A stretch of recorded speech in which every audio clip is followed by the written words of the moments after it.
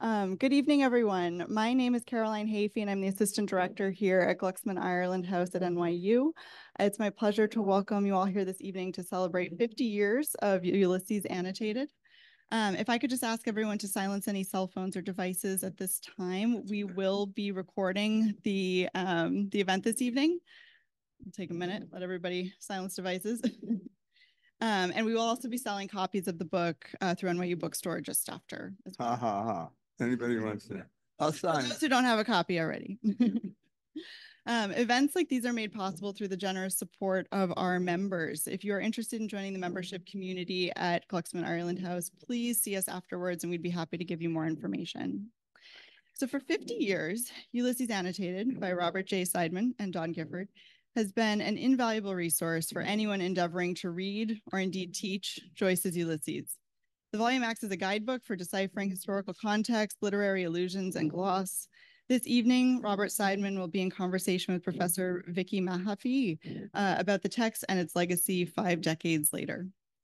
Robert J. Seidman is a novelist, an Emmy-winning screenwriter, and a literary critic. With Don Gifford, he is the co-author of Ulysses Annotated, Notes from James Joyce's Ulysses. Seidman's film credits include Lush Life, Billy Strayhorn, a documentary that won the Writers Guild Award for Best Documentary Script, and a George Foster Peabody Award and an Emmy. He lives in New York City. Thank you. Thank you. Thank you.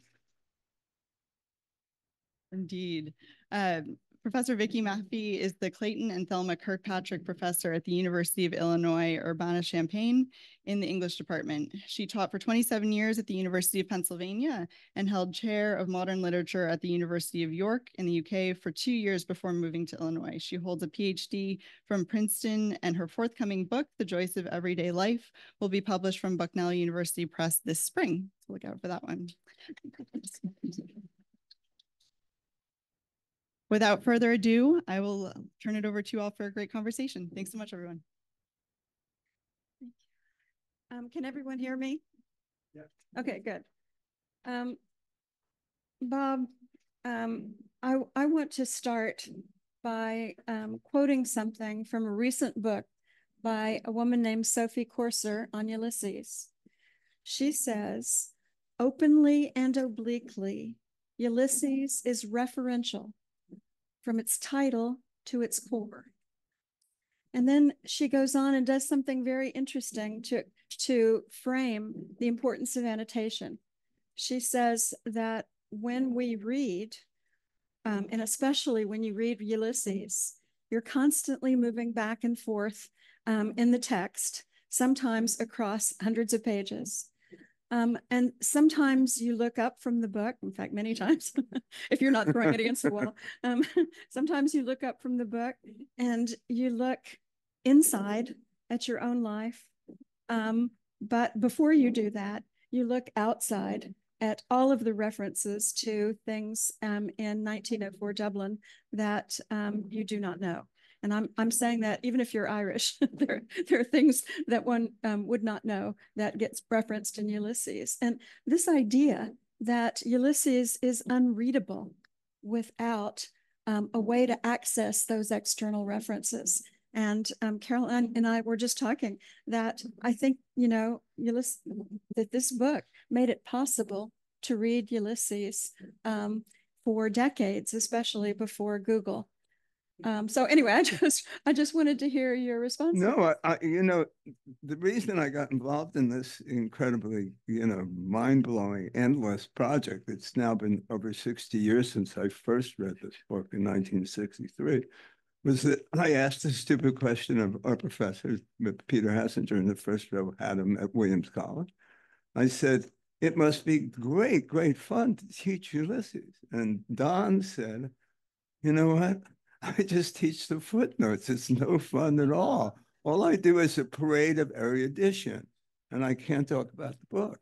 And then he looked at me with this gleam in his eye, and he said, how about if we finish the job? And the result of this is a second edition of the book. The first edition was in 1974 that Dutton produced. And the idea of the book, Vicki, it's a great question, and thank you. The idea of the book was that it would grow with other people's contributions. And when we did the second edition in '88, Don did most of the work. Actually, Don did most of the work all the time. I was more like a gopher who went out and, found out about little factoids. And I did have some stylistic, I occasionally would suggest things to him, but the overwhelming number of details and the particularity. Is it Mies van der Rohe who said God is in the details? If Einstein. All right. Anyhow, better. One of those great guys said it.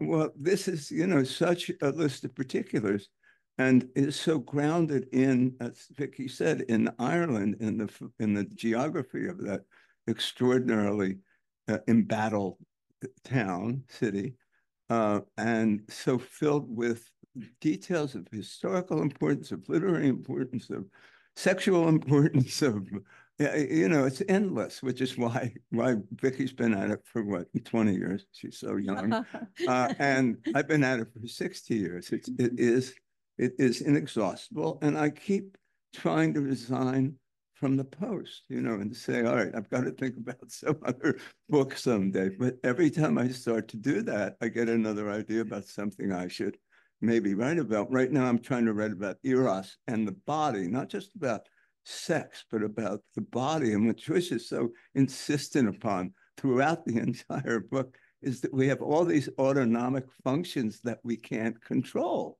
things that are embarrassing to us, things that disturb other people, either by smell or and in any event, but the insistence on this, it gives us one of the fullest portraits of human life ever created in a literary context.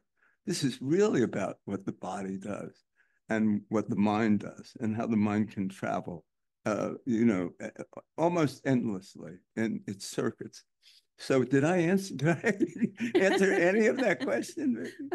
I'm not sure it was an answerable question. It was just, it was really about the process of reading in detail. Right. What happens from moment to moment as you read, and how important it is to be able to look outside at all of those details you mentioned in the world.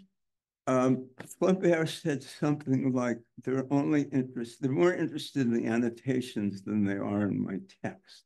And Nabokov has an extraordinarily funny opening to Pale Fire, which is basically, I have it here somewhere, but I'm going to look for it, which is basically, before you start this poem, the sort of Robert Frostian poem that opens that fine novel, Pale Fire, he says, read my notes first, then read the poem, then read the poem, and then read my notes again, in case you missed anything. So, I mean, this is so much fun, this kind of crazy digging in the turf.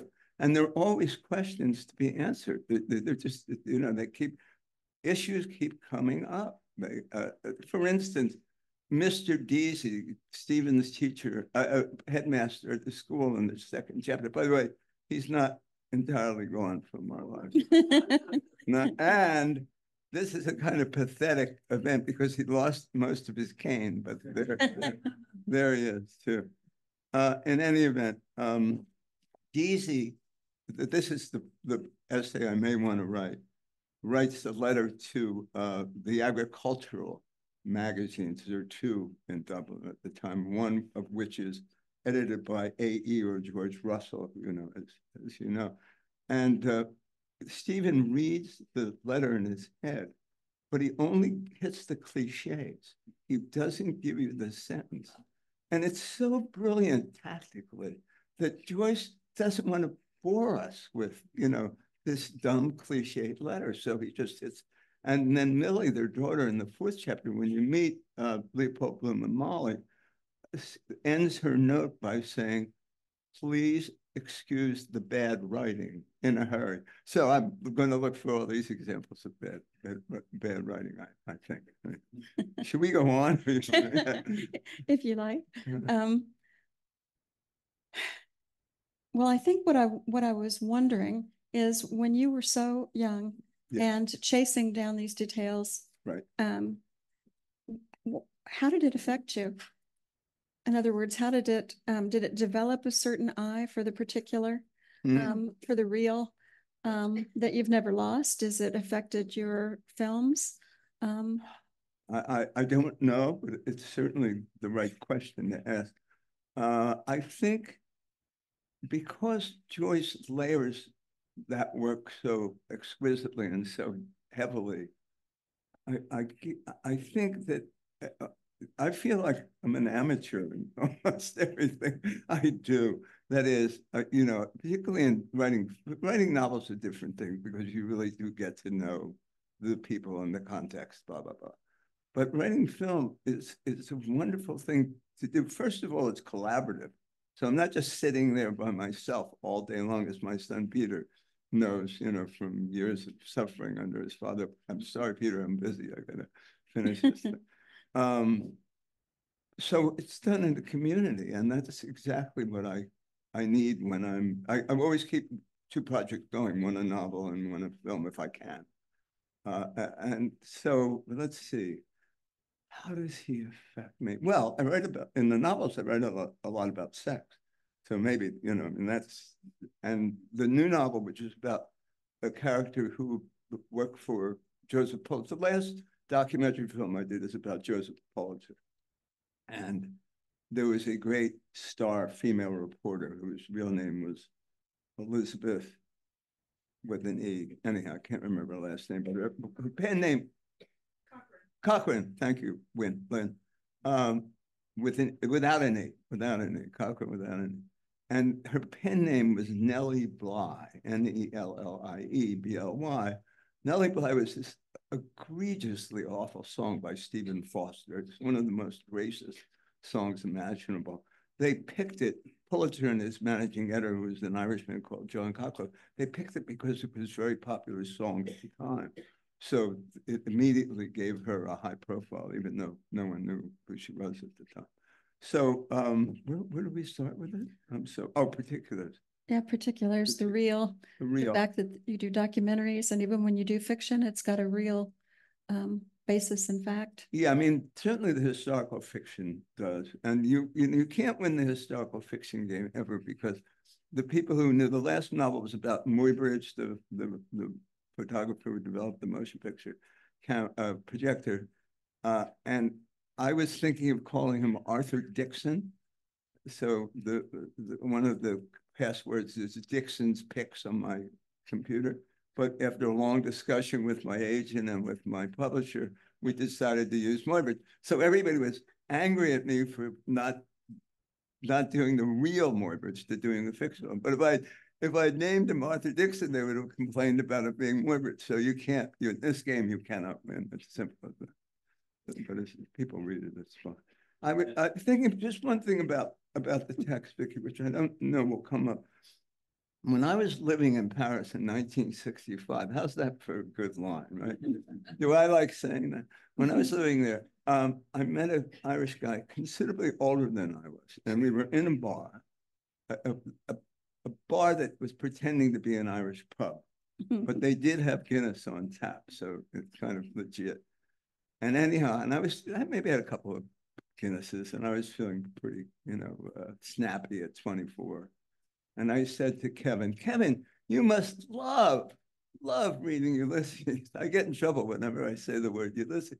And he honestly spit out this big mass of Guinness on the bar. And he turned to me enraged and he said, I can't stand the effing book. And I said, I don't know. To me, it's one of the greatest things I've ever written. He said, you don't get it, kid. Every time I pick up a page, I feel like I'm back in Dublin. And I've left Dublin for the reason that Sam Beckett left it and James Joyce left. So realism, forget about the metatext, even though you can do all that stuff and it'll work. It's so real to people who were there. And this goes back to Vicki's point about the particulars. The buildup of the particulars is so overwhelmingly accurate at times. Sometimes it's inaccurate. That's the other thing. So is annotation worth it? Does it change the nature of your reading experience? One, when we did it, no one knew what the book was. There was no information. A couple of scholars had pieces of this stuff. Allison, you knew several of them.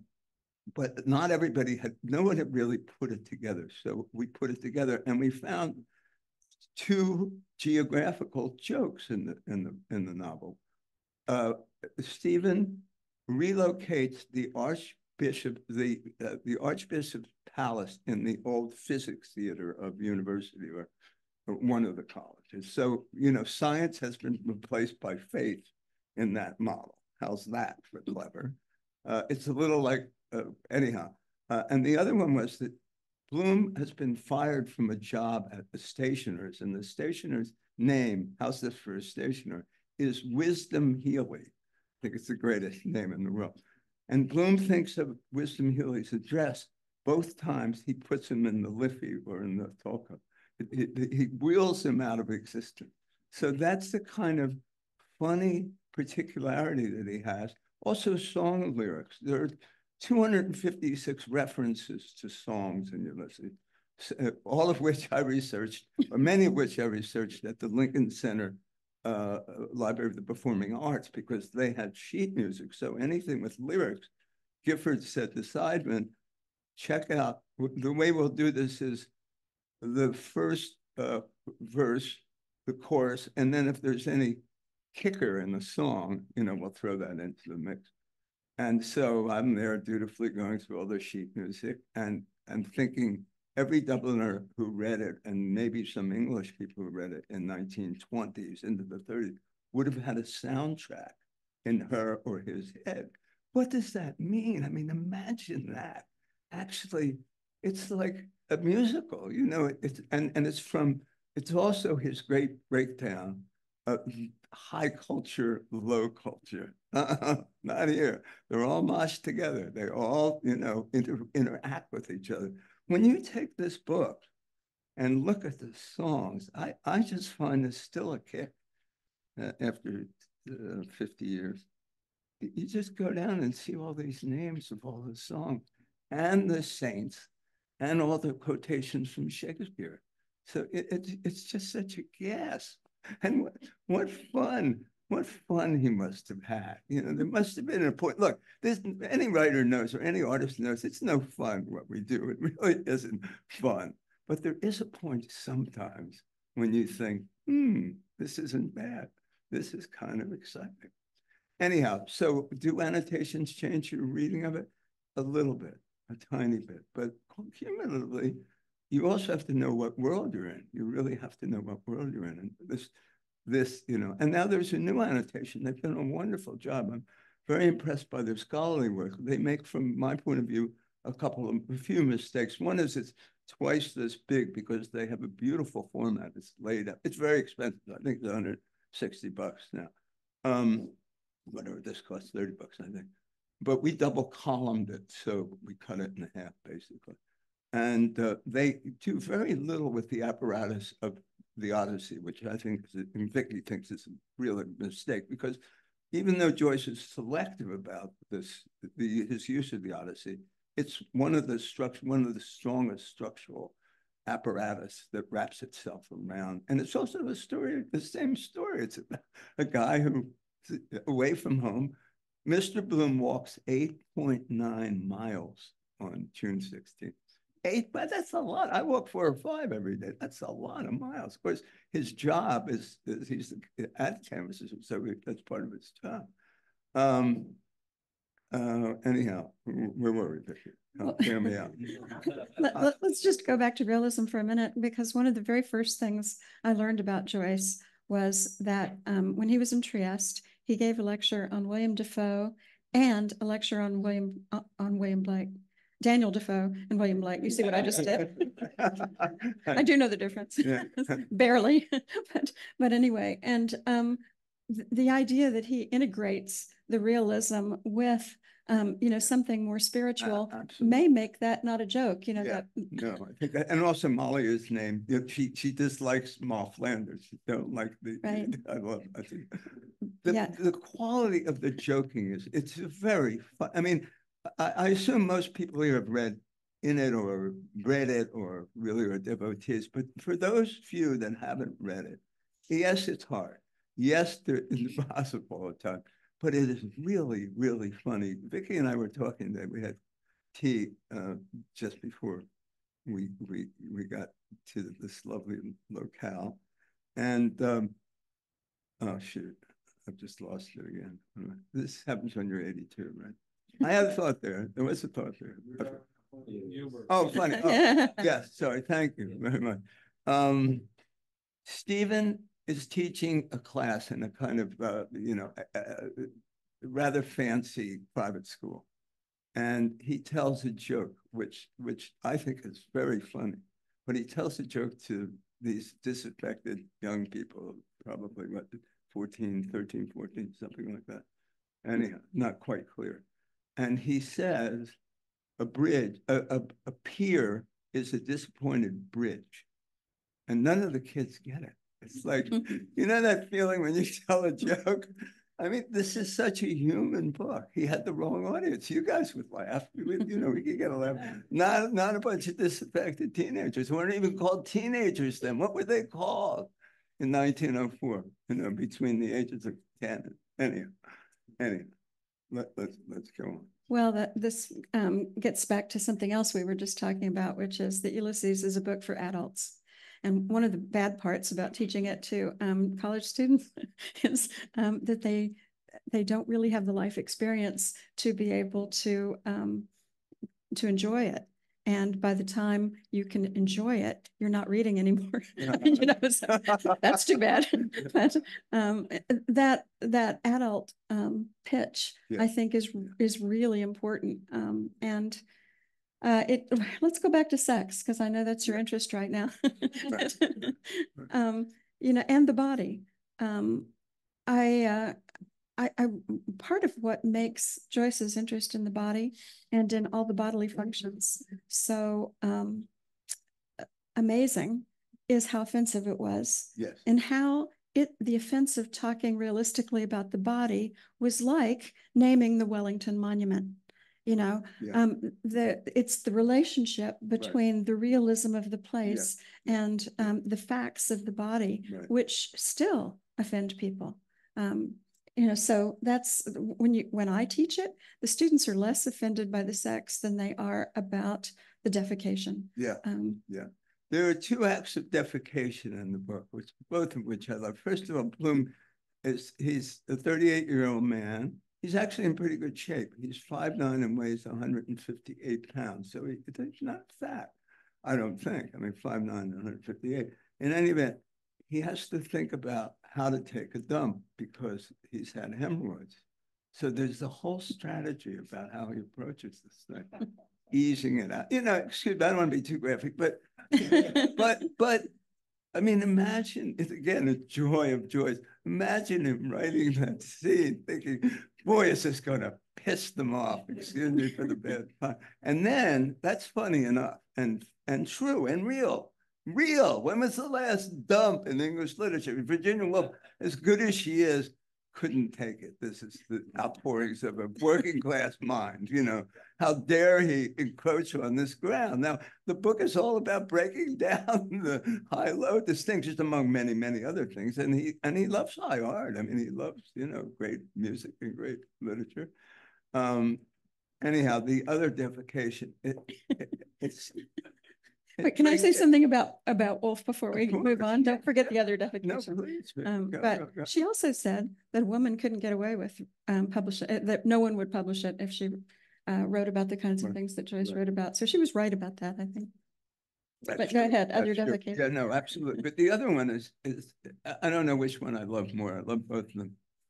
One was walking along the Liffey, and he's in mourning clothes because he's going to a funeral of someone he doesn't know well, but actually kicks in 5 shillings, which is not an insubstantial amount to the plate, and he helps to work out this very entangled life insurance policy that this guy who's a drunkard and falls down and dies of apoplexy probably. Anyhow, he's walking along the Liffey, and this is so cinematic, Ed. He looks up and he sees some pigeons overhead, and he says, point of view pigeon, who will we do it on? They're morning frolic. Who will we do it on? I picked the gentleman in black. Here goes. And then the line, which is when you just think of Bloom straining in the outhouse, must be thrilling from the air. I mean, what more could you ask for? Is that Saturday Night Live? I mean, it's wonderful humor. It is so funny. And you get the cinematic point of view switch. You know, you go from him to the birds in the air, the pigeons in the air. We're trying to animate. Actually, Willie, you're here. Willie Hartland is a wonderful guy, and we're trying to. This is fundraising, but not seriously. We're trying to make a documentary film about my involvement in Ulysses and the book. It's really about the book, but Willie has just done some beautiful animation of the scene that I have just described. So the pigeon scene. Anyhow, Vicki, what else you were talking about? Well, you all were talking about the James Joyce Society's 18 chapters of Ulysses and how much everyone enjoyed it.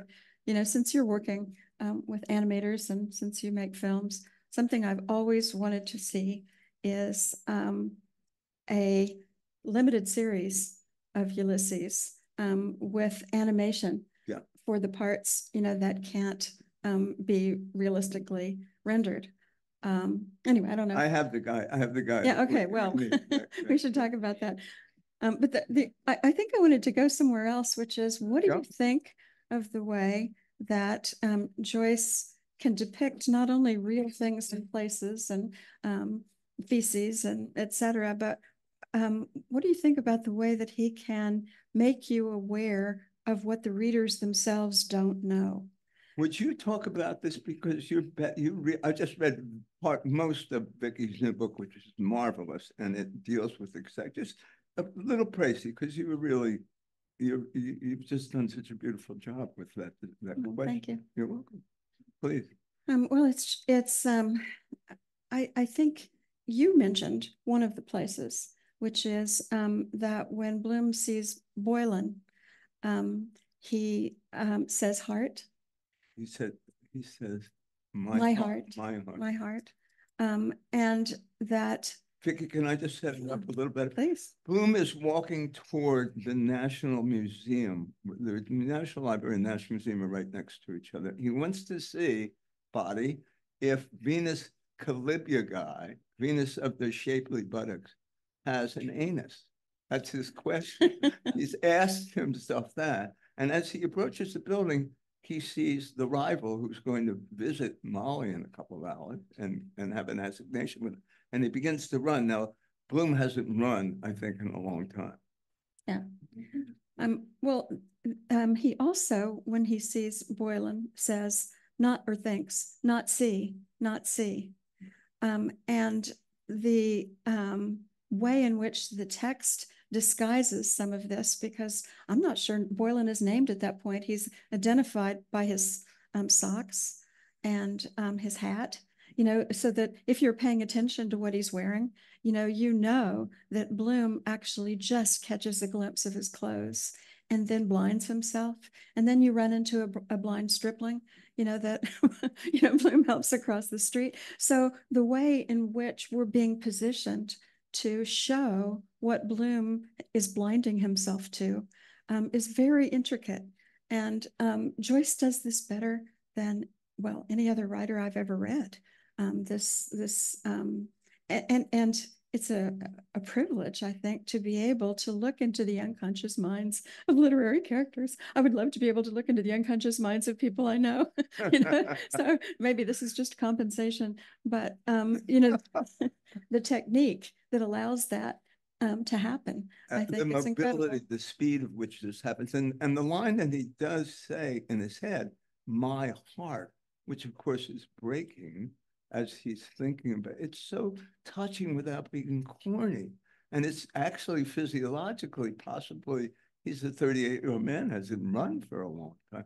The other heart is, there are these motifs, I have 10, 11, 12 of them now, these beautiful little single lines that run through the book. But the other heart line is the line that goes, his father, Rudolph, who was an Orthodox Jew, commits suicide. He marries an Irish woman, and we know very little about it. I've been thinking about the mothers, that we know nothing about Molly's mother. We know almost nothing, even less about Bloom's mother, who was not Jewish. But Molly's mother is. Yeah, we think. I mean, yeah. I'm not certain, but it certainly looks like it could be. In any event, he has a thought in the funeral scene. He's in a hearse, and they're going toward the Catholic Glasnevin cemetery, and one guy in the hearse, this four-man hearse, four-seat hearse, says something about suicides and how dreadful it is. It's the worst act anyone could do.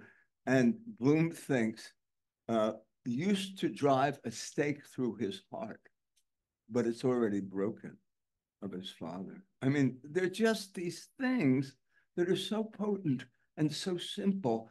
And you said that Bloom helps this blind stripling piano tuner across a very busy intersection.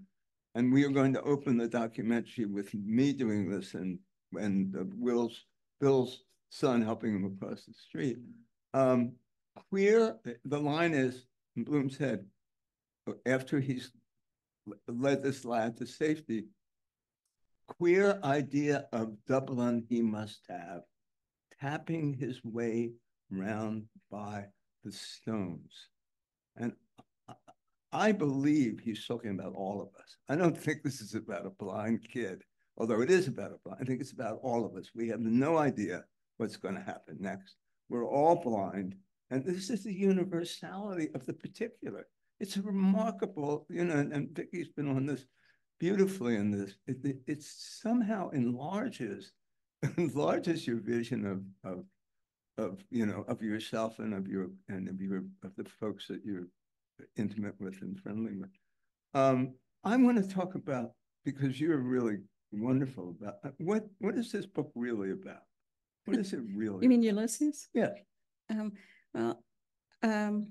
Or do you want to talk about something before we get there? We're going to have a slight difference of opinion because I already know what you said. I think it's about, yeah, right. And I think that's a wonderful thing, and I will give you a chance to say it in just a minute. No, go ahead. And I'm not going to out you on it. But for me, the book is kind of always about what you just said, right, about the blindness of the reader.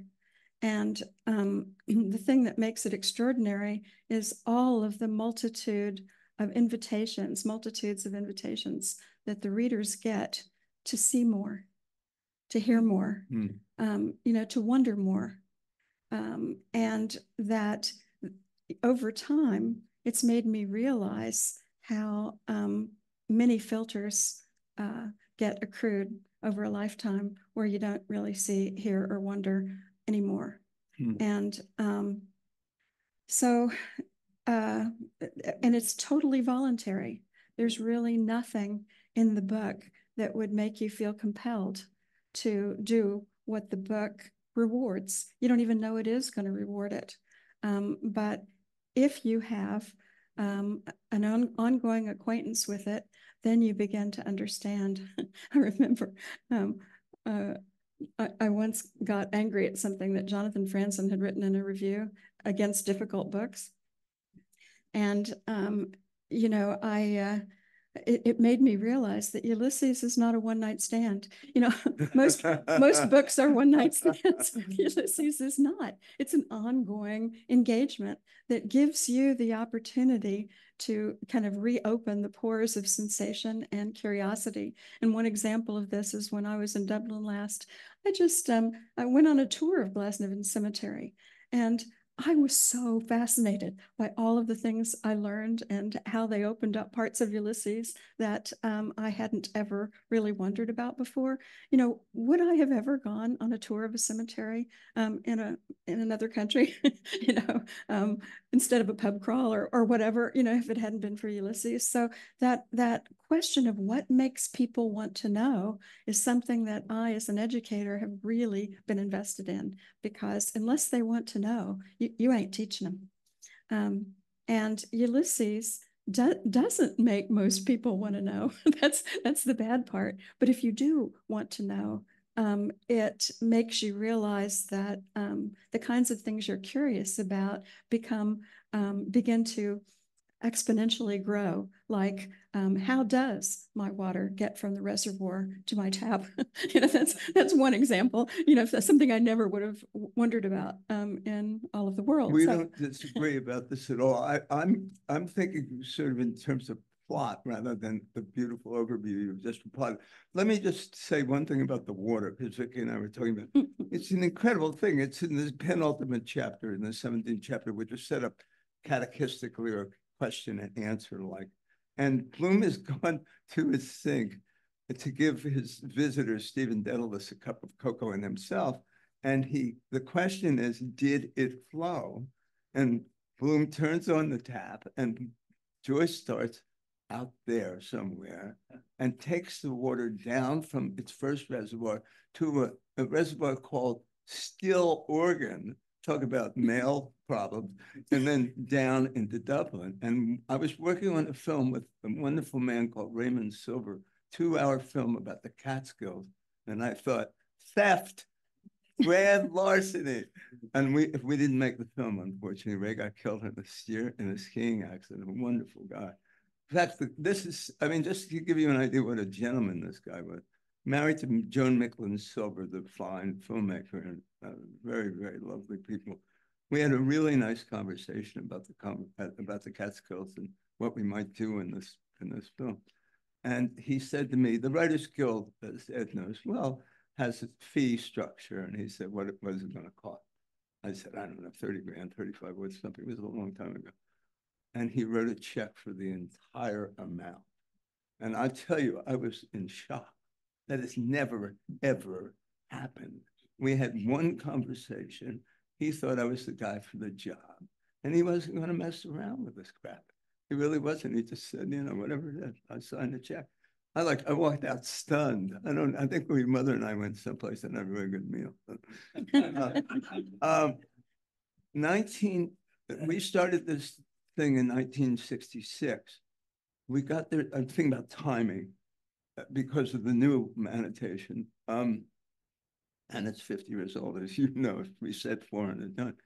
It was very fortunate we started when we did, because some of the characters were still alive. I interviewed the Cullums, not very well. I don't remember much about the interview, but they were very gracious. And he isn't treated all that well. The poem does it have genius and Wild Earth, a Grecian vase, and Voss, and anyhow. I got in touch almost immediately with a great linguist who wrote the Oxford Book of Slang and Unconventional English. His name was Eric Partridge, which is a great name for a language guy. And he knew more about the ephemera of slang than anyone else in the world, in English. So I wrote to him, and he basically quite huffily wrote back and said, who the hell are you? And then we explained, and then he sent those wonderful blue airmail letters with Elizabeth II's up in the corner, and this very spidery hand. Yes, Mr. Seidman. Lagged means arrested and transported in Australia, that kind of stuff. Just wonderful thing. And then we bought a book, which was called Name Your Child on the spine, and then it said Eric Partridge. So we thought we had to name Peter Eric Partridge, but we didn't. Decided that was not a good. Anyhow, so imagine this happening when I was living in Paris in 1965. I meet a guy, and I like him a lot. He's an older man. It seemed to me he was in his 80s. I was 25. He was 68. I am now 82.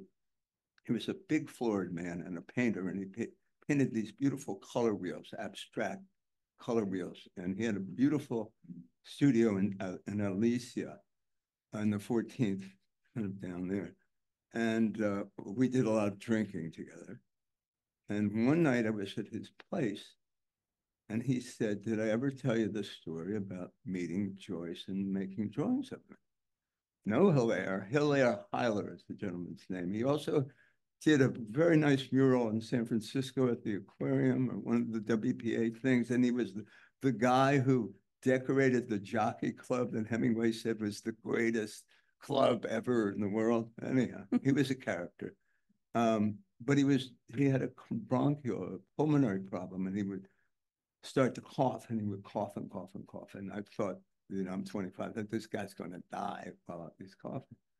So we're at his place, and he's coughed once.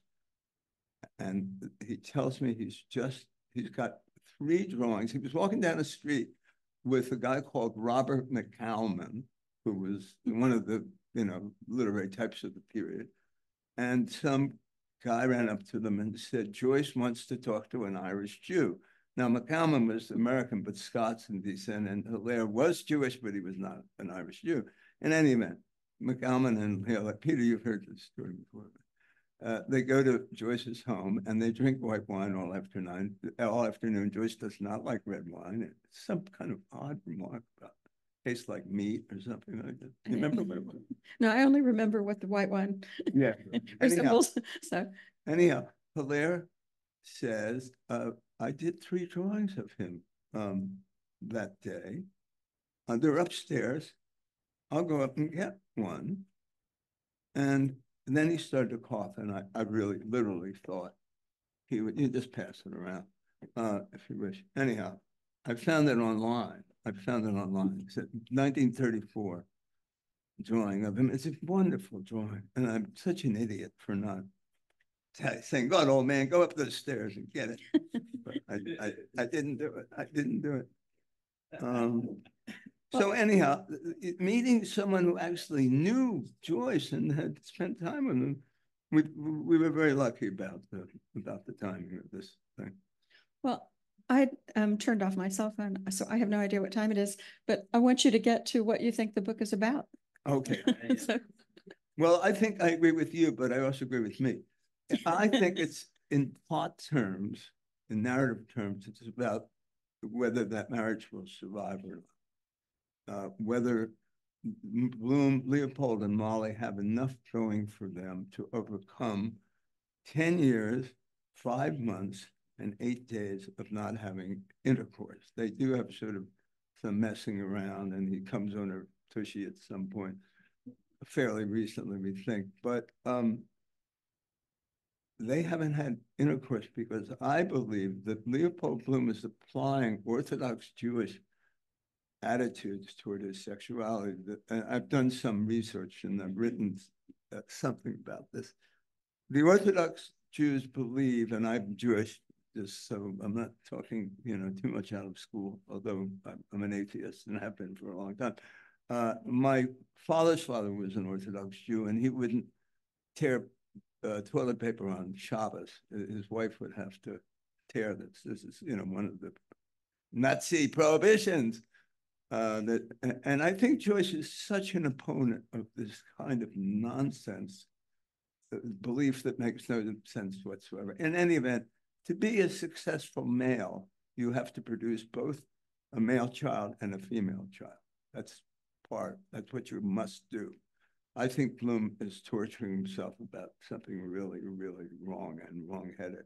And I think that Molly and Bloom might be capable of having the conversation that they've avoided for over a decade. I think it's possible. I'm not sentimentalizing this, I don't think, but they are so obsessed with each other.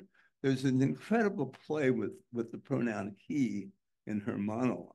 It's like an hyperactive, hyperkinetic ping pong ball. It goes back and forth between the lover and the husband, the lover and the husband.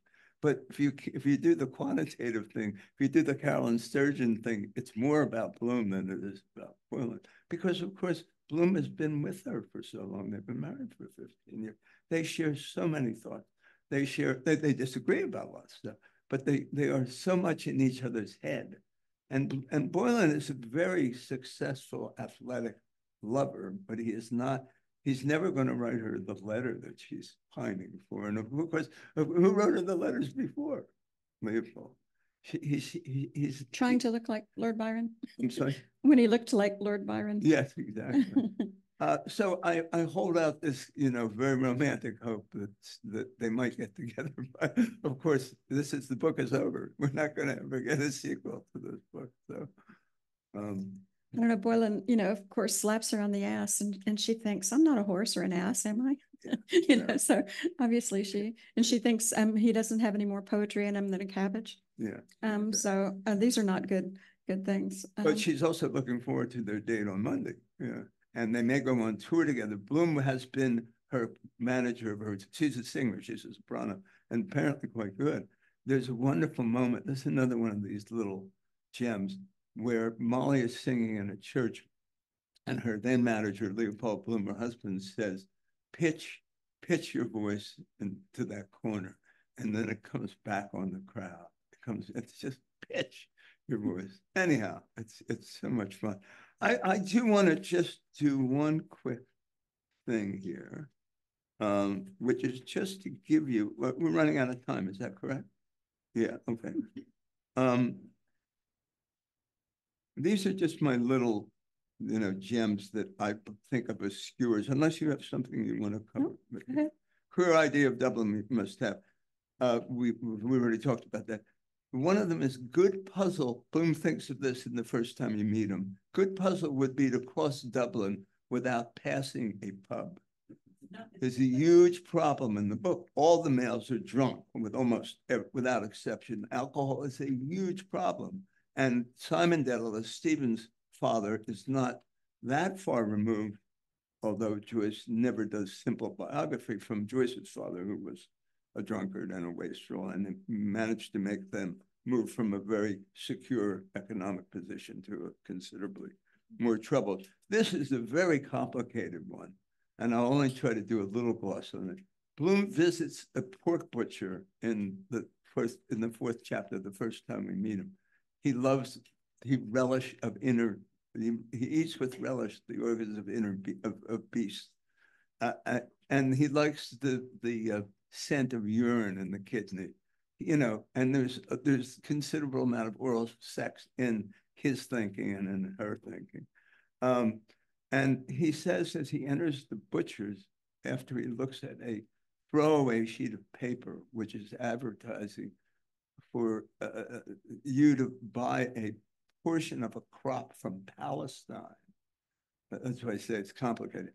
And the sheet is printed badly. It's not clear to me whether it's bad printing or a kind of messy view of Palestine.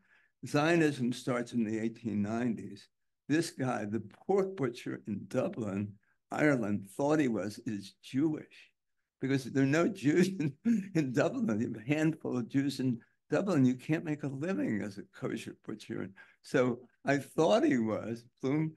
And while Bloom's in line waiting to get his kidney, his scented slightly with urine kidney, he sees the young maid of all work who works next door, and he loves seeing her bang the carpet because her skirt swings, and he sees her legs, and he thinks, I want to pay my money quickly and follow her and walk behind her moving hams, which of course is not kosher. Anyhow, it's so much fun. My heart, they used to drive a stake of wood through his heart in the grave as if it wasn't broken already. Their little frolic after lunch. Oh, this is a great one too.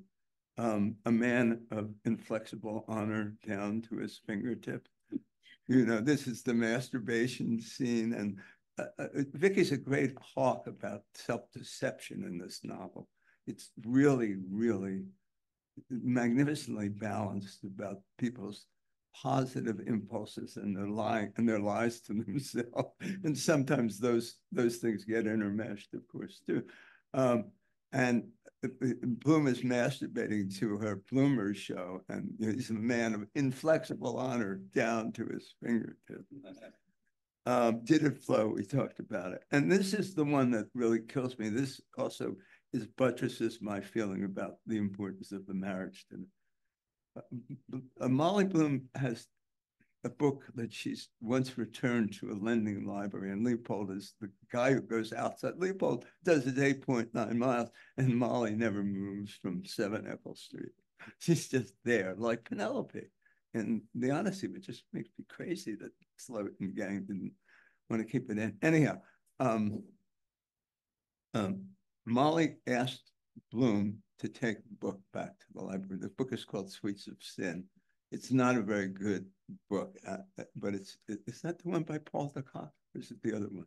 Anyhow, at one point, there's the pseudonym of a writer is Paul de Kock, and Molly says, nice name he had, which I love. But Molly asked a very opposite question to Leopold, which is to buttress my argument. And she says, as she hands him the book, is she in love with the first fellow all the time? And Bloom said, don't know.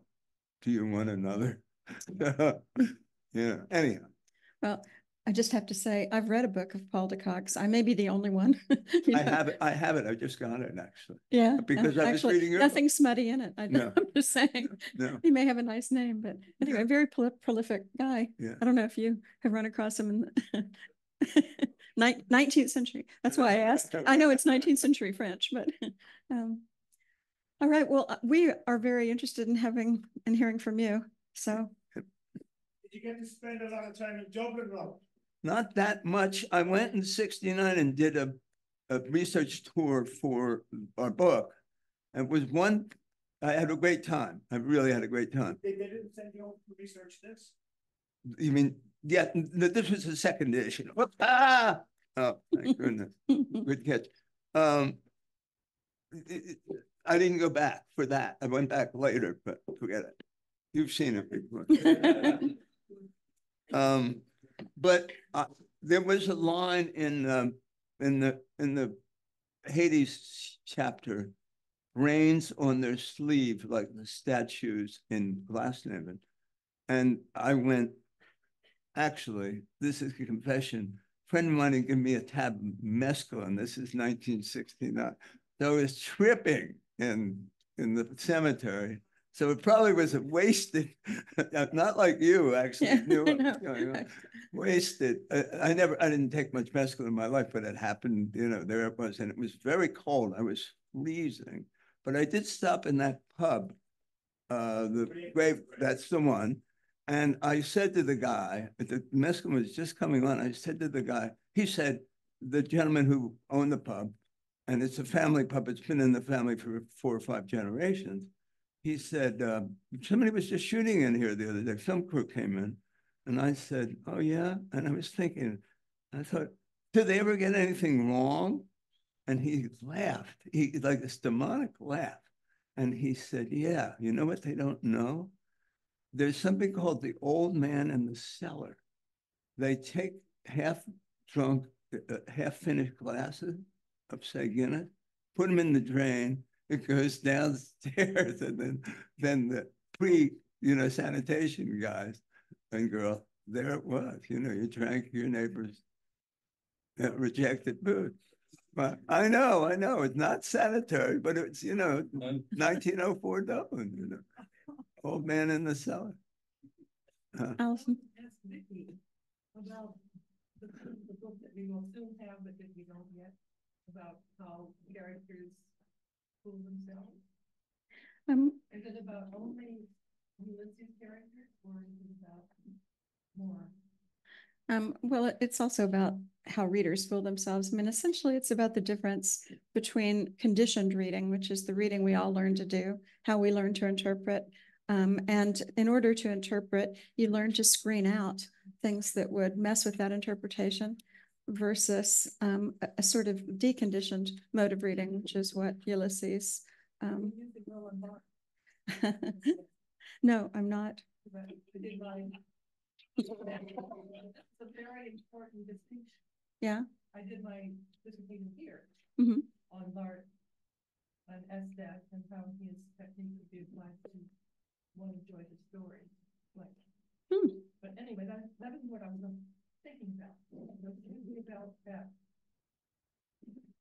episode where Bloom tries not to see Boylan, rushes into the doorway of the National Museum, pats himself all over his heart, looking for, what did I put? He's looking for the what did I put? He does that all the time. He's pretending to himself. Yeah. He doesn't know. Yeah. It's in Bloom himself, and we're overlooking this process that we've only done ourselves, right? Yeah, no, I Well, think. So, you know, Yeah. I was going to ask you about your experience teaching Ulysses to young college people, what, 18, 19, 20? Yeah, 18 to 22. Yeah, I know that.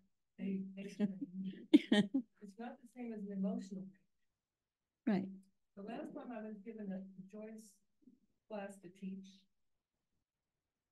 at SVA, I had one student from China who carried a teddy bear.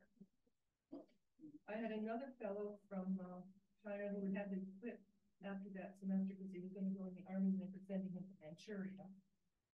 Mm-hmm. We were doing Joyce and Blake and Ilk. And then I had a big, sturdy woman who'd been a sergeant in the army who insisted on reading Ulysses on a Kindle. I said, it's much better if you get an old paper version and you can flip back and forth and make marginal comments. She said, yeah, but this is cheap.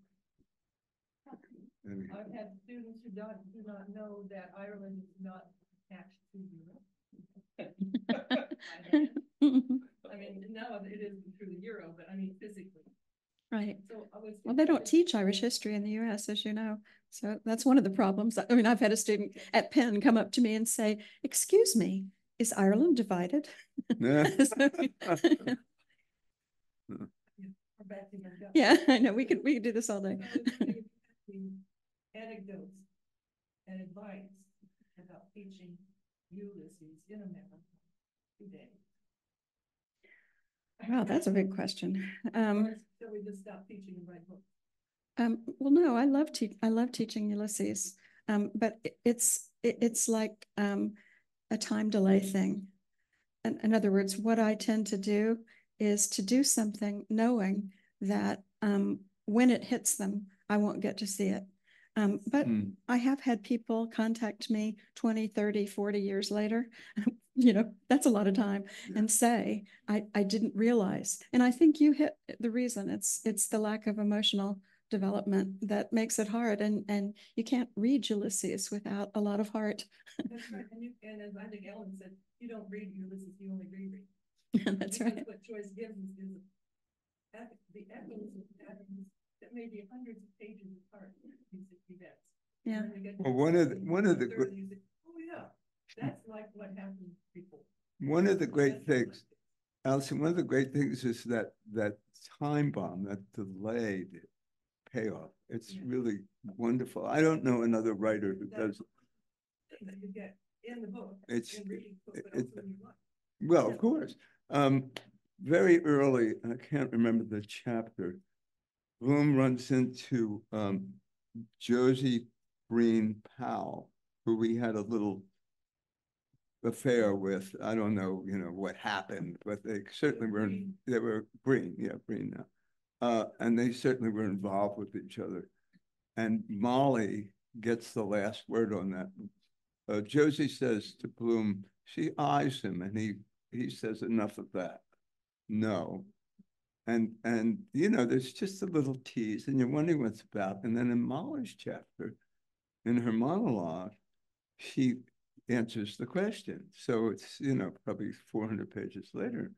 And she says to herself, I was combing my hair and I would make her mouth water, just giving her some vague idea of what went on with us. It grigged her to this tease. It's so amazing that 400 pages roughly later, you get the payoff to the, and it happens several times in the book. What Joyce said, I said, my book is unreadable, but if Ulysses is unreadable, then life is unreadable. Oh, life is unreadable. That's queer idea he must have of that one. I mean, Joyce is not, Allison, he's not an oversimplifier, ever. It's not an oversimplifier, ever. Yeah. Well, I mean, you know, we agree about it. Allison, I just wanted to say that I just did read a good book that applies Roland Barthes to Ulysses, and it's the one I mentioned at the very beginning by Sophie Corser called The Reader's Choice. I like what you said about that. I'm sorry, gentlemen. Yeah, hi, it's John Waters. I'm a faculty member here. That was just terrific. Robert, I have two questions for you. Yes. One, you don't have to answer.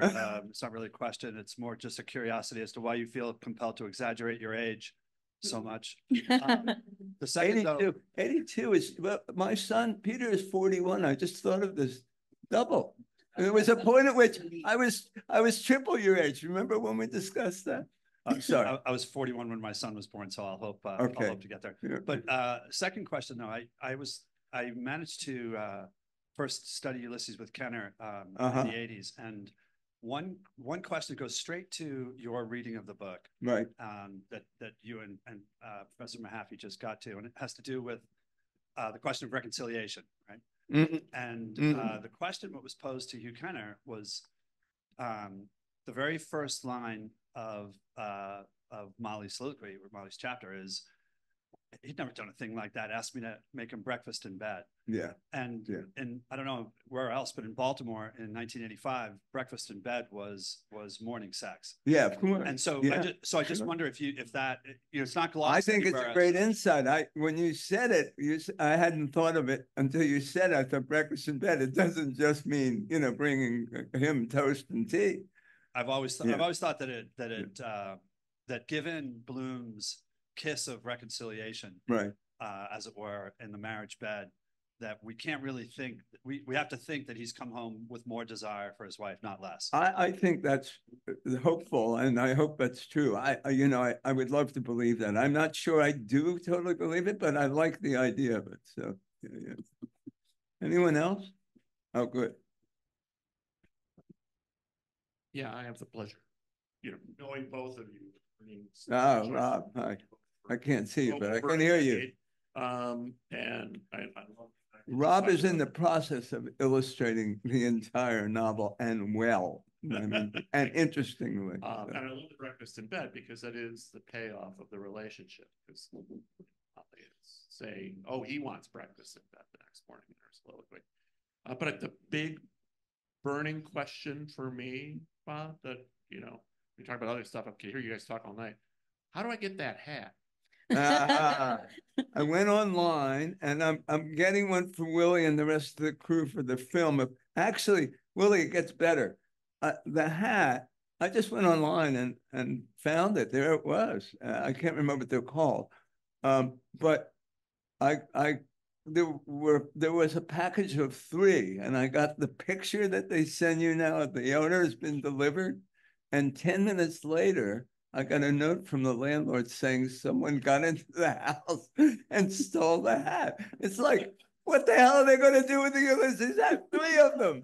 3 of them. It's like, it serves them right, those bastards, for stealing. I mean, anyone in the room deserves it, but these guys or girls do not. So I wish I'd brought more of these, but this, pass them around. I have them at home, but this is the best New Yorker cartoon about Ulysses of all time. And you have to see it. I can't possibly describe it. I was thinking about those. There's a question when you're ready. Oh, I'm sorry. Oh, good. Yes, please. Question? Thank you so much. Can you hear me okay? Can you stand up? Yeah, sure. Thanks. Hi. Hi. To follow up, I think, on Allison's question to Vicki about teaching. I was wondering, so you were saying that you teach with this idea that at some point it'll click for the students, maybe later. But I'm wondering, as someone who's teaching undergraduates right now, how you get them interested in the moment, like what you do in the class for a semester to even just lay the groundwork for that click to happen later on. Well, Vicki, much more equipped than I am. Well, first of all, I say that I will fail anyone that doesn't finish Ulysses and doesn't read it well. So that, I mean, there's that's the first thing. And I try to make that as believable as possible. And then the problem with teaching Ulysses, or at least to that age group, is that for the first 2/3 of the semester, I beat them through it. Essentially, I'm, listening to their objections. I'm, pushing forward. I'm trying to tell them, why it's worth going on, et cetera. But it's a lot of emotional work for me, this dragging. And then 2/3 of the way through the semester, they go, oh.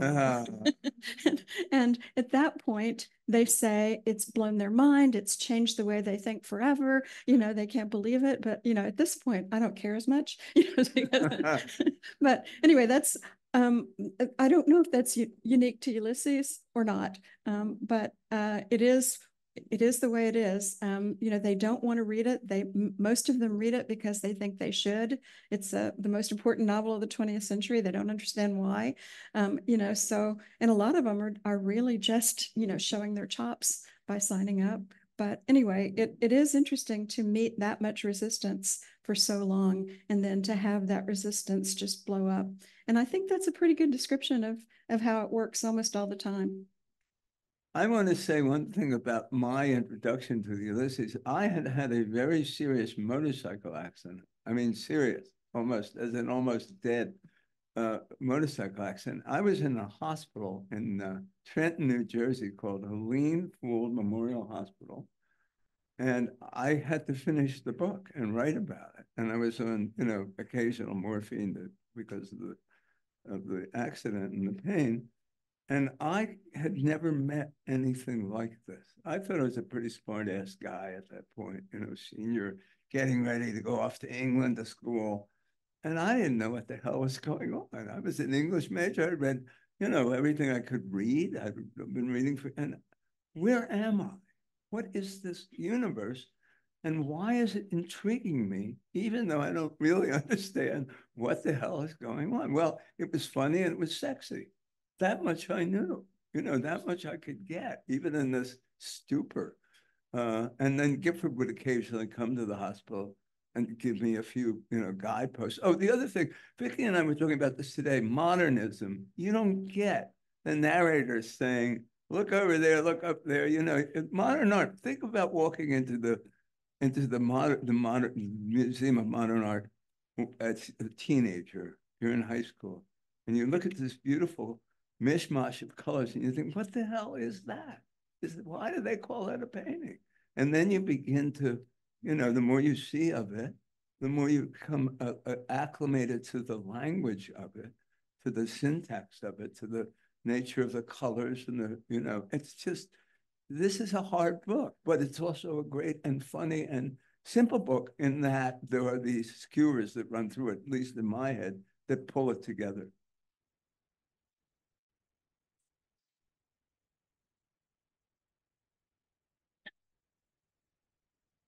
So just thinking about the conversations about teaching the book and students' resistance to it or intimidation toward it, going to Ulysses Annotated, the thing that strikes me is such an incredible resource in terms of access.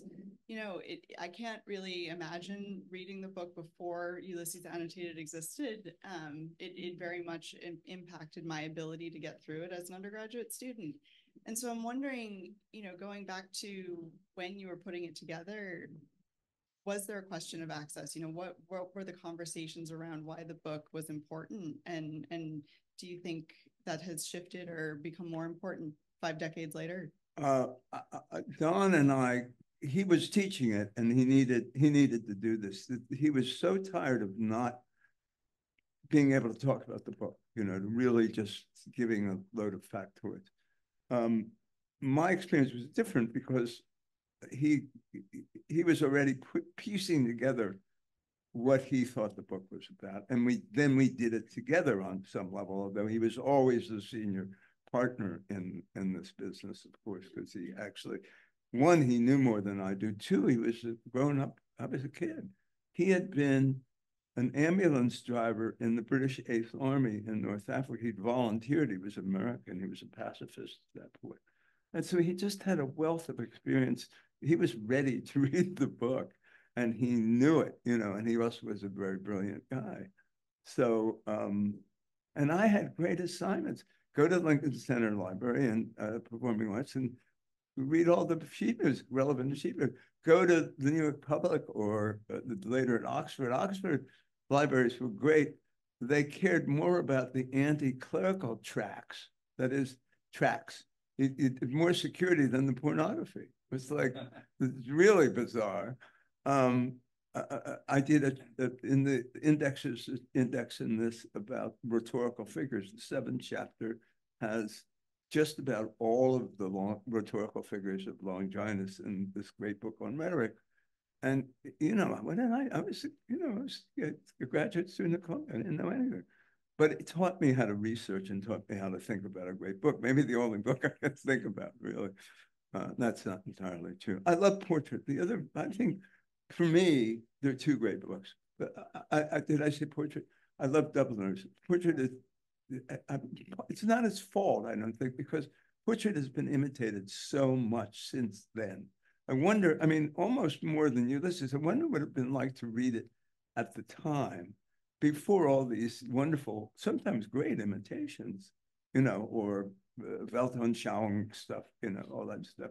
But Dubliners is almost flawless. It's an amazing, I mean, do you know that Eveline, the story about the young woman who can't make up her mind, is 8 pages long?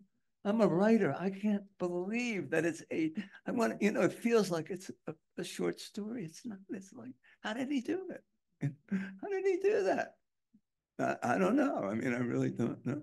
But he's a very good writer.